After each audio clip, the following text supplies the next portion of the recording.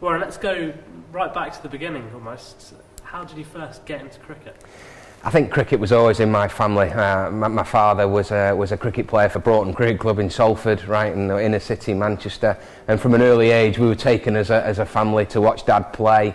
You know, we'd be climbing over the sight screens, and the umpires would be stopping the game, and we'd be playing little test matches on the side of the pitch. Mum was making the teas, and it was a family occasion every Saturday. So I think cricket was in our family from a very, very early age. Can you remember your first memories of cricket? Yeah, I can. I can remember playing for Broughton Cricket Club when I was about 9.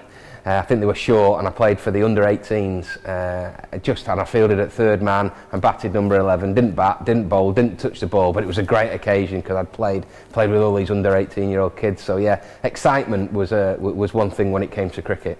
Growing up, did you always just want to be a cricketer? No, not at all. No, I wanted to be a chef.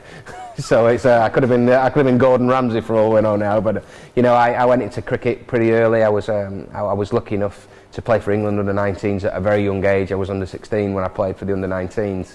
And after a successful tour of Bermuda, I came back and I was offered 3 contracts: one by Leicestershire, one by Nottinghamshire, and of course one by my own county. When you were growing up, which players did you really look up to? Well, you know, that era was the Botham era. You know, Ian Botham was the god of cricket. He was someone I looked up to. He was my hero. Although I'm not a Lancashire player, he was a big part of getting me an interest in cricket. Everyone wanted to be Ian Botham.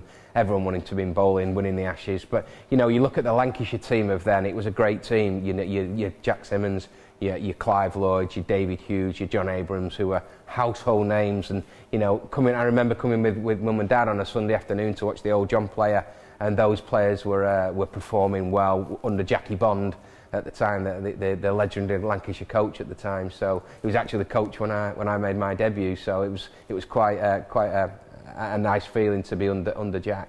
Talking of coaches, is there one coach that really sticks out in the memory, influenced you most? Yeah, I think it's two levels to this. I think that my amateur coach that gave me the most guidance was a guy called Jim Kenyon from Blackburn. He's a guy that's guided a lot of Lancashire players through the system. He gave me so much of his time, both before England tours and when I was struggling with Lancashire. I always used to go back to Jim to work on my batting and work with my keeping. So Jim was probably the amateur coach that I'd look up to.